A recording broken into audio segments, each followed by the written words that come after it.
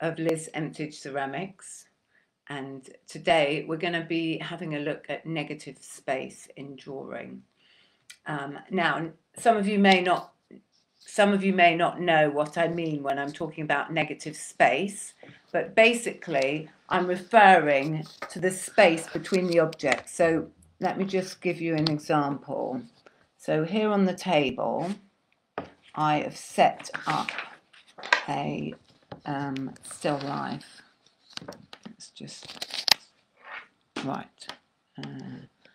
So maybe looks a bit dark from that angle, so I'm going to bring it round like that, and hopefully you can see okay. So if I was to draw this group of 3 objects from the angle that I'm sitting here, then I'm looking specifically at negative space, then I'm looking at drawing the lines that go around the objects and not filling in the detail of the object first. And the reason to do this as a project or just as an exercise or something fun to do is because very often when we're drawing, we're focusing on the actual objects and we forget about the space in between. We forget to measure how far this object is from that object, or that object is from this object, or what's the relationship of height between that object and this object. And we can get carried away with just drawing one area or another area and forget about the whole.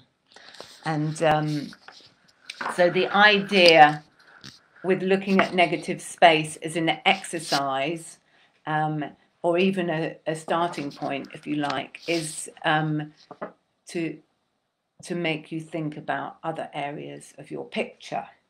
So, as usual, we're going to start with some warm-ups, and I am just going to do my hand warm-up. And those of you who are here with me now, you can do this too. Some of you may not be able to be as vigorous as I'm being, but just do what you can, just to kind of relax and loosen your fingers. And I can now see how terribly bony my hands are. Right, that's got the energy going a bit. So I'm going to start off with my favourite exercise, which is drawing just looking at the objects and not looking at the paper. And the reason I love this so much is because it really makes you focus on what you're looking at. I'm going to angle the camera down so you can see what I'm doing as I do it. Unfortunately, I don't think you'll be able to see the actual objects as I'm drawing them, but hopefully you'll get an idea about the way that I'm looking at the objects and the way that my pencil is moving across the paper. Today I'm using a 6B, and that's because that's what I feel like. But you could use a biro, you could use charcoal, whatever you've got to hand. Try not to worry about the details. The main thing is to have a go and get something down on paper and to focus on something different. I've chosen 3 objects that I really love. So we've got a green vase, which I'm not quite sure where that came from. This water bottle belonged to my granddad, who was in the army. And this lovely heavy ceramic vase was made by my husband as a child. And I really like the glaze and the weight of it, although perhaps you wouldn't put it in an art gallery, but it's got it. I like it very much anyway. So I'm just going to angle the camera down so that you can see the paper. And okay, so just put these out of the way. So I'm now turning the paper round because I need to angle myself so that I'm facing the way that I'm drawing. And I'm hoping that you can see this. Yes, I think you can. So at the moment, I'm doing this drawing and I am not looking at the paper. And I know that I've said that already, but I'm saying that so that I remember that's what I'm doing. And I'm starting at the bottom of the green vase. And I'm just looking at the outline of the vase. So I'm not drawing any of the detail within the vase. And I'm just doing a continuous line. I think I might be going to run out of paper before I get to Jeff's vase. But anyway, jug rather. So down the side of the vase. And then I hit the old bottle. And that's got a lid on it. And I'm going around the outside and I'm coming down the side of the lid. This old bottle's covered in some kind of leather. Now I've hit the bottle meets the side of the jug and I'm going to go up here, up towards the spout, the jug, around the outside. So I'm coming inside and I'm going to attempt to draw the inside of the handle. Don't know where that's going to join up. I'm still not looking at the paper and I'm just drawing the outside of the jug and then it comes round and up. I dread to think what it looks like now. The bottom of the water bottle, my granddad's water bottle, then the vase. Lovely green vase. And now that should join up, but I know even without looking at the paper that it hasn't. Oh, wow. Okay, so this is what we've got. Oh, let's get it. Sorry. So this is what I have come up with, which is quite an abstract version of those vases.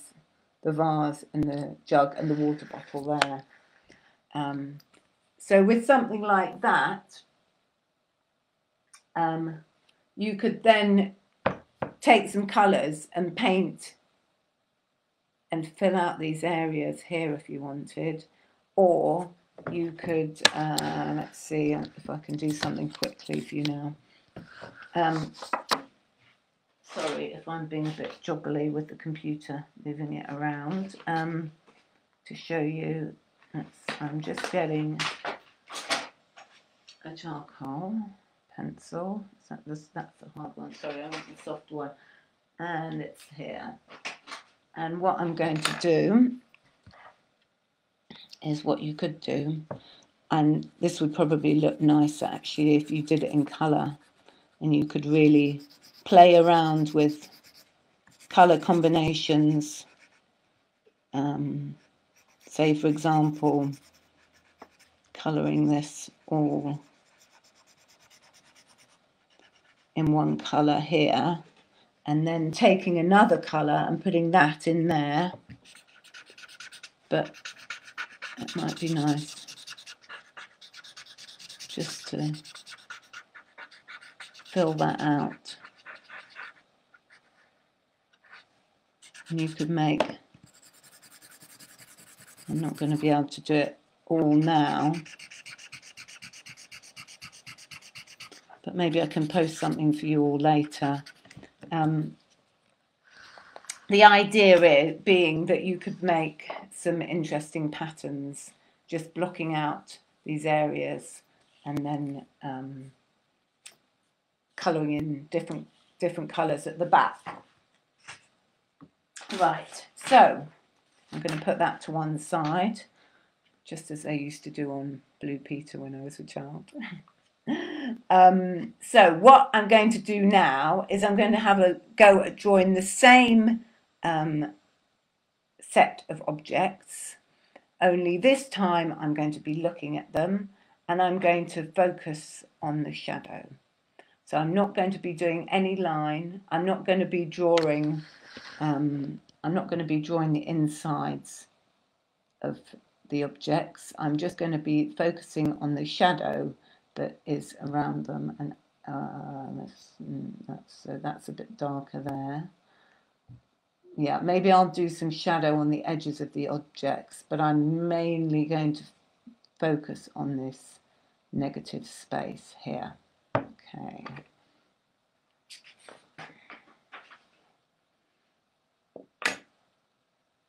Right, let me just angle that down there. Okay. So again, I am starting at the bottom here, and the paper's not quite at the right angle for me, sorry. Right, so you've got a bit of shadow here, and this is just going to be a quick sketch. So here is much darker behind there, and we've got, kind of goes out in angles. Now I've placed these items onto white paper, and that's in order to make them stand out, but you can have your different objects how you like. So where am I? I've got this funny little paper, rolled up paper that you can use. I'm using the charcoal pencil now, just for blending. It also works with a really soft pencil. The last session we did shading, and some of you might have seen that, and we were using, it's a bit darker there. Okay.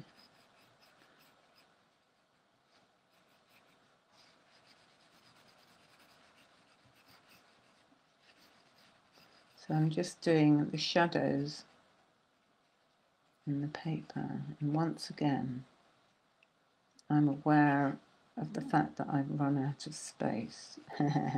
I've got the paper at the wrong angle. Never mind. At this point we'll just keep going. And now the reflections that come off this object here, the jug, are almost like little ripples across the paper. Because it's glazed, you've got light that has been reflected from the glaze onto the paper. Using this rolled up paper stick thing, it makes me think about using felt pens somehow.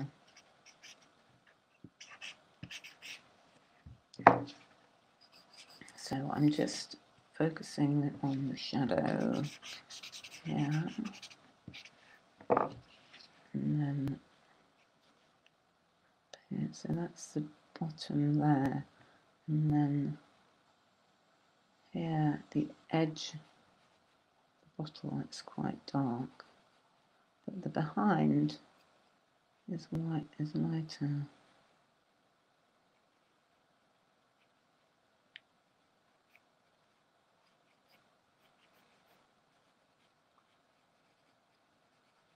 And edge of that, so that vase bit there is quite dark, and that bottle edge is quite dark, and that's where it joins. Reflections in the glass bottle, it's quite lots of reflections. You need to spend a lot of time on that, but that could be a fun project. And that's got some, okay, no, I'm now resisting the temptation to draw more on top of the objects and keep to the plan, which is we're just doing the negative space. So this got a bit of darkness, and now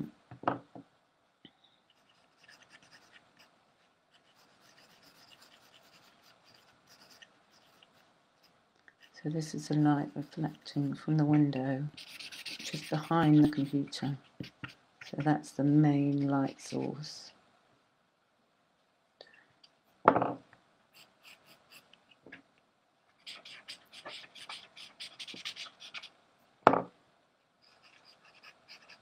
So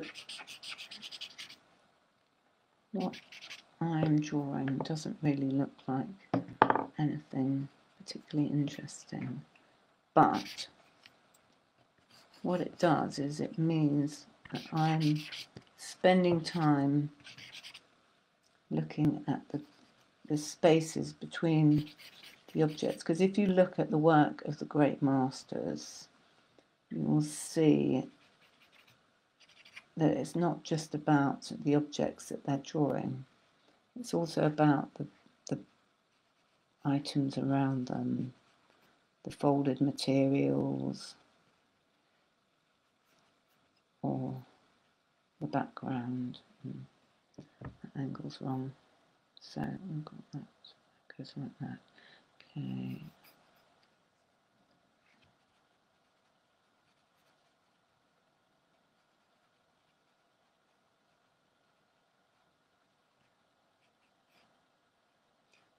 Drawing the outside, the bottom.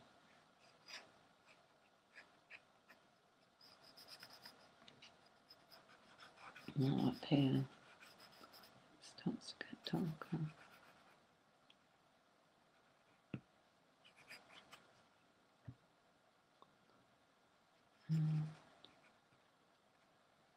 So it goes.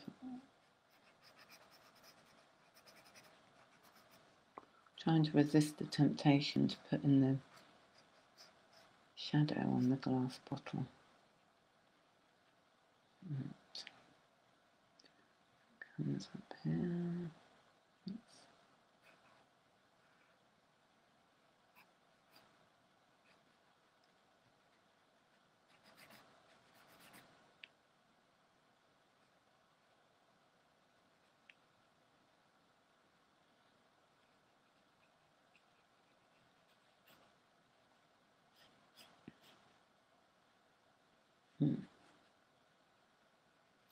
So I've drawn this too high because actually the top of that bottle is in line with the neck. So I'm going to bring that down, and I've got rubber here.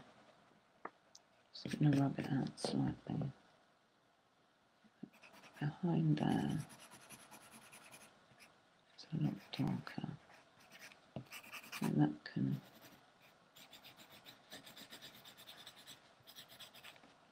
bring that out.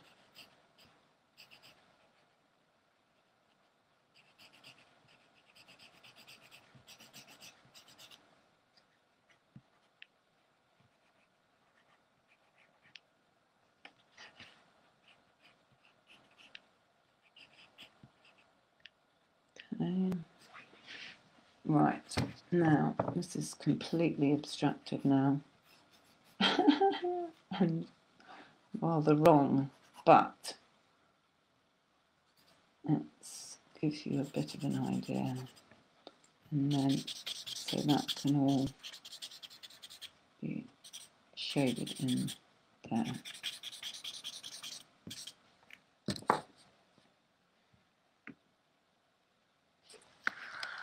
Right. So I think the most interesting part of this picture is the bottom part. The top has gone off pieced a bit, but if you look at the bottom, then I've basically tried to add the different light and dark areas and to focus on that. The next little exercise that we're going to do is we're going to have a go at drawing with the left hand, which I love doing as well. And I thought I would pick something a bit different because you might not have 3 particular objects that you want to draw.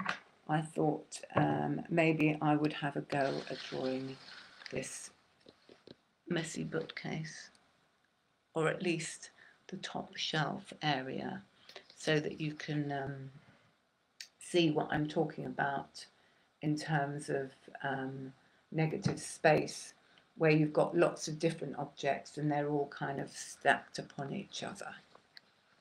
Right, so let's just get this here.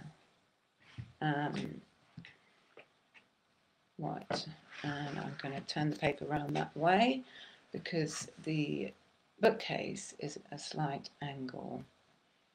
And I'm back with the pencil now. So this time, I'm going to have a go with the left hand. And oh my goodness, it feels odd. Now, right, I am starting with the edge of the bookcase. And it comes down, goes across.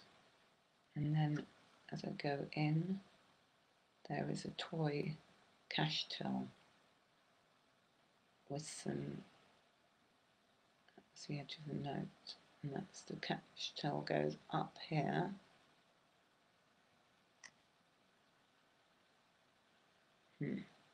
It's quite hard drawing with your left hand because you can't, because I'm going from left to right across the paper, and so my hand's in the way of seeing what I've actually done. And then coming down here, and that's the beep beep machine that beeps all the produce as it goes into the till. This is the edge of the till here. It's not quite right. Okay, I'm trying to come back here. So it slightly comes off. I'm resisting the temptation to draw the inside. She says that she's started to draw the inside. Right, that's where the actual till bit is there. The drawer that comes out. And then over here is a box or memory game. No, you can't draw the outside of the edge of that box. So that comes up like that, and then there's a book there, and that comes across. And there's two books together, and that goes up there. That goes in there, and then that's inside. Comes down. There's another little book there. Game, small box, and a thing of cards, and that's the bottom, the back of the other box. And then we're attached to the edge of the toy cash till. And then this is the back of the shelf. Actually, that's a bit high. Just comparing it to the book. And then bring that line across there. And that actually the edge of the book comes off the edge of the bookcase comes off the page. And then I could carry on and go underneath where that's the bottom of the shelf, where I've got more books, and that comes down. And the books go in like that. And then it gets very messy because you've got, it's quite dark. It's difficult to see what ends where and what begins. So I'm trying to draw the ends of the books that are inside the bookcase. Now just here there's a set of books that looks like they're falling off the shelf. Someone's pulled them and then put them back again. And there's the Mr. Men books. Tale of Gloucester. Thomas the Tank. And what's that? Oh, that's Peppa Pig. And then that goes on, and then that's the back of the bookcase there. And then, yeah, I'm not gonna be able to fit anything else on the page. So, if I show you this picture, I don't suppose you'll look at it and think, that looks like a child's bookcase with a toy cash register, some memory games and some books on it.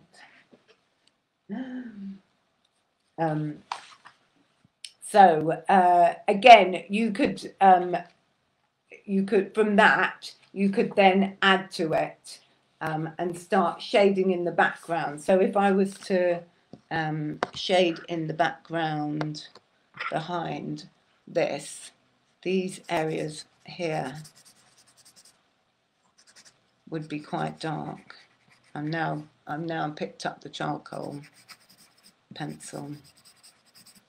I didn't mean to make that go in there. And I'm going to just pick out the darkest areas. And around here, really dark.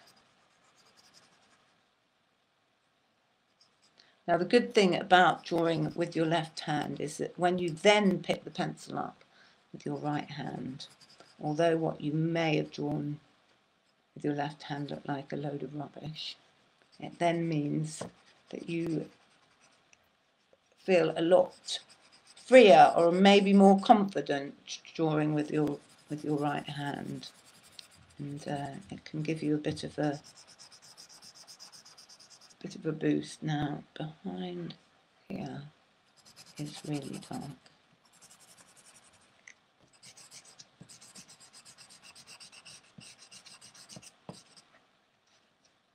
And in here as well, it's very dark too.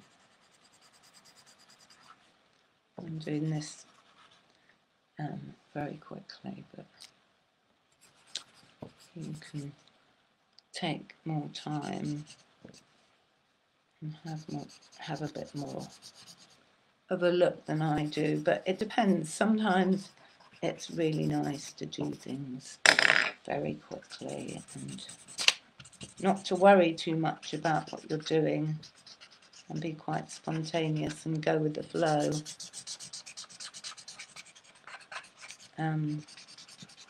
Also, it can help to have some really nice music on the radio, depending what you're into. So something some vigorous music might make you draw more quickly or more confidently, whereas maybe some calm classical piano music might help you to relax into your drawing more.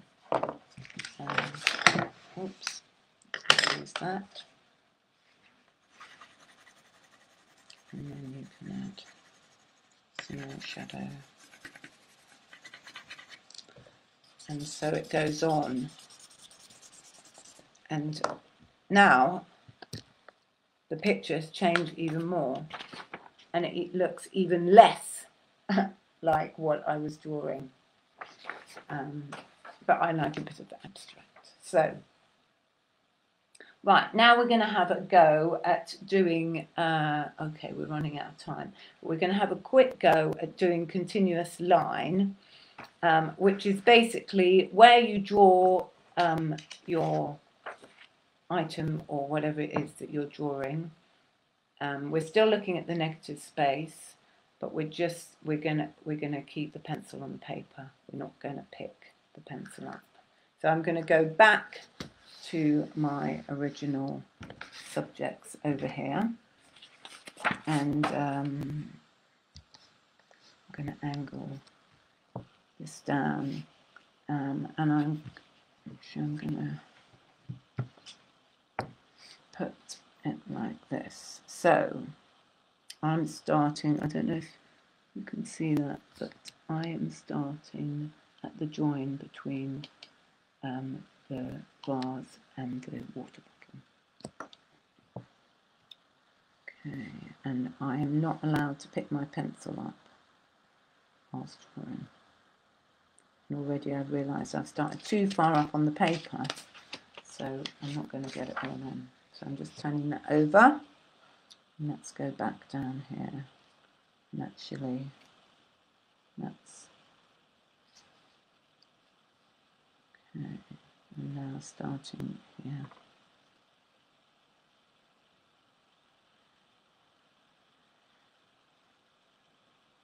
Okay. Needs to come out.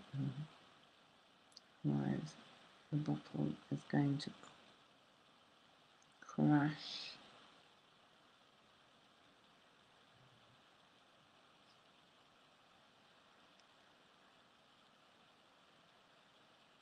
It's quite a wobble on that lovely hefty jug. Oops, it's a bit wobbly. I've gone off page here.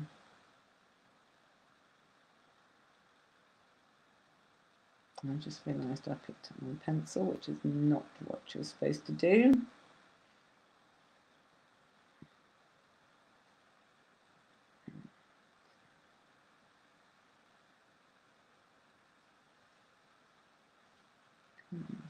Down.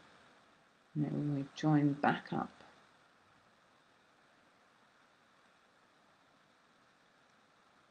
The bottle, water bottle.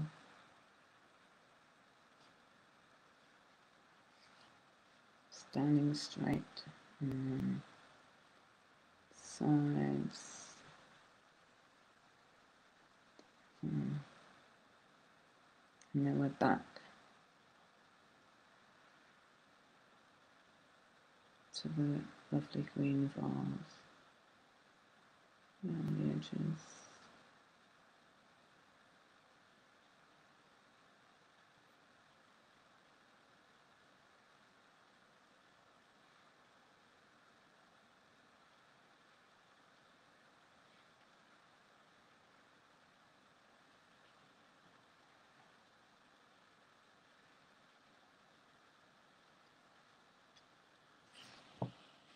So I lifted the pencil and then back down here. It's joined up. Right, now I'm going to go back and put in the handle.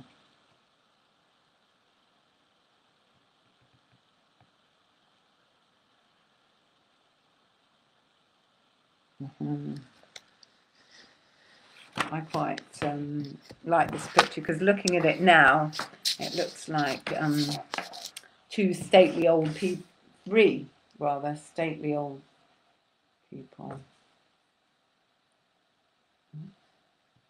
There we go.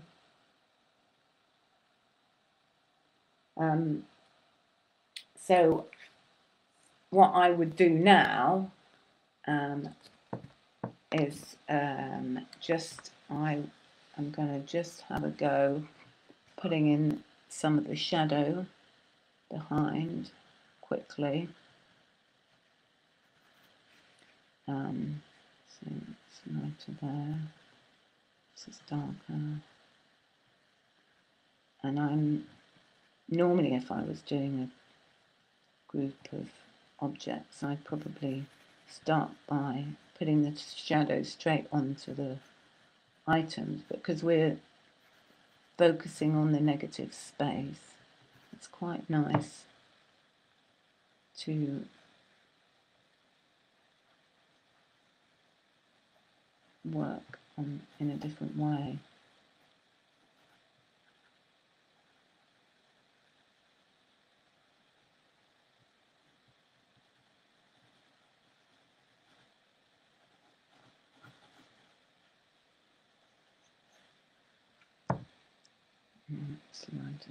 So then on the actual objects, now I'm going to add some shadow to the objects without doing any line. Such. Neck. Here is a bit darker. There's shadow here. The other side.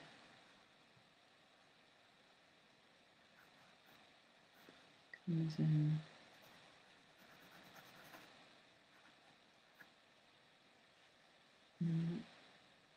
crosses over there.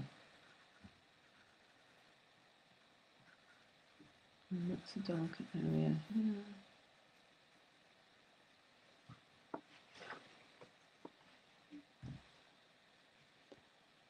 Now, if you're finding it difficult to see what's darker and what's lighter, sometimes you can just close one eye, like you do when you're looking at perspective. And then you can see, actually, that background there is a lot darker than what's going on. Yeah.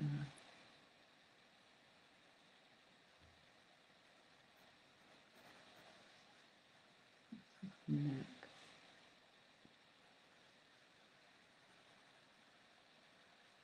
Right.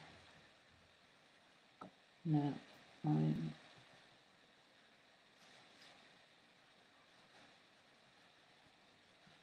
okay.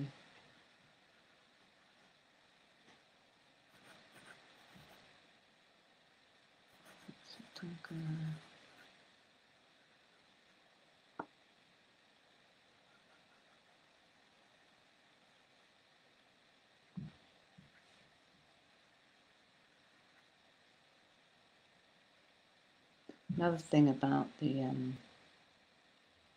looking at the negative space is that it helps to abstract the object and makes you look at it in more detail and not just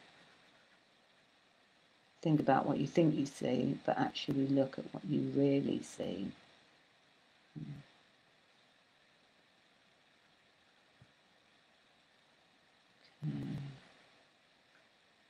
Right. I'm going to leave it at that for today, as we've run out of time. I'll just show you what I've come up with.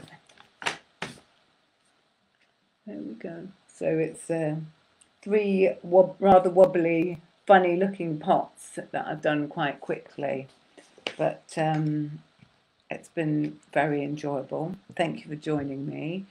I hope that you will have the chance to have a go at drawing, and do post what you draw onto the Facebook page here, because I'd love to see it, and see you again soon. Okay, bye-bye.